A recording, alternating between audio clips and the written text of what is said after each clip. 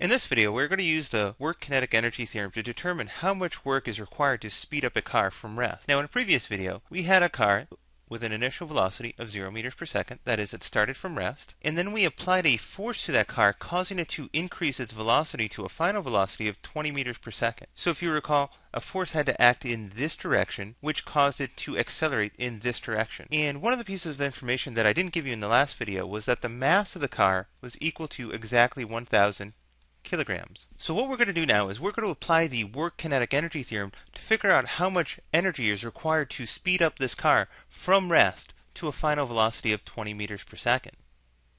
Now there's going to be two reasons that we're going to use the work-kinetic energy theorem in this case to figure out how much work is required to speed up this car. The first reason is we don't know the distance over which this force acts. And the other thing that we don't know is how long it takes to speed up this car. Because if we knew how long it took to speed up this car, we could figure out the car's acceleration, and then we could figure out how much force was required to accelerate this car. But in this case, we don't know either of these two things. And that's why the work-kinetic energy theorem is so useful, because it says that the work required to speed up or slow down an object only depends on the change in the object's kinetic energy. Now in this case, the change of kinetic energy can be written as 1/2 the mass of the car times the final velocity of this car squared minus 1/2 the mass times the initial velocity of the car squared. Now in this case, the initial velocity of this car is 0, so this entire term becomes 0. So we can rewrite the change in kinetic energy of this car as 1/2 the mass of the car times the final velocity of the car squared. Now in this case,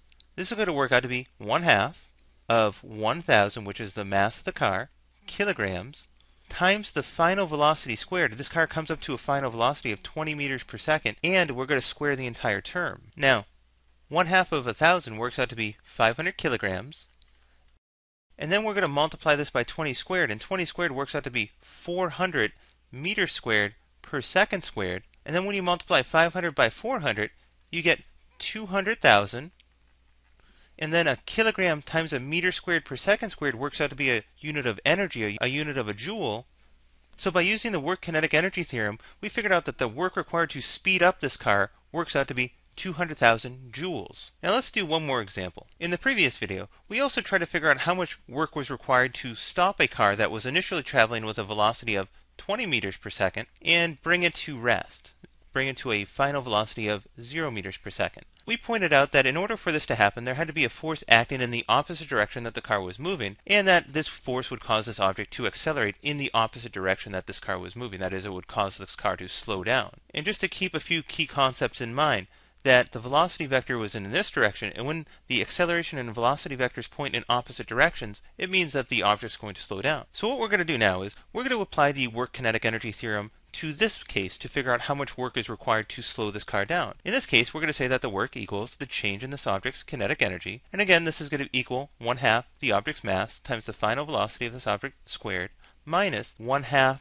of the object's mass times the initial velocity squared. Now in this case, the object's final velocity is 0, so this entire term becomes 0. And so we can rewrite the change in kinetic energy as minus 1/2 the mass of the car times the initial velocity of the car squared. And so when we work this out, this is going to work out to be minus 1/2 the mass of the car, which we said was 1,000 kilograms, times the initial velocity squared, which was 20 meters per second, and we're going to square the entire term. And this works out to be minus 1/2 of 1,000 kilograms works out to be minus 500 kilograms, and 20 meters per second quantity squared works out to be 400 meters squared per second squared. And then when you multiply minus 500 times 400, you get minus 200,000 kilogram times a meter squared per second squared works out to be a unit of a joule. So the energy required to bring this car to a stop works out to be minus 200,000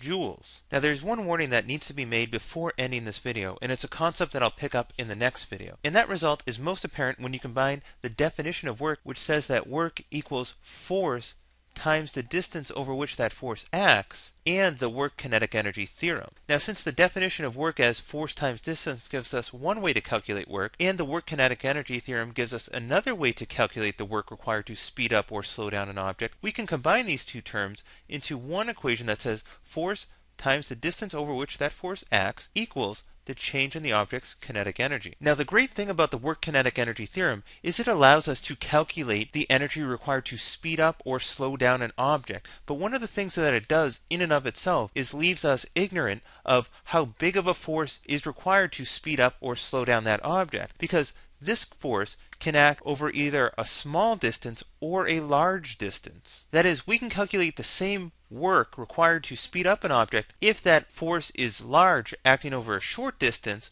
or we could calculate the same work if that force is small, acting over a large distance. Now, this is a very important concept that I'll bring up in the next video.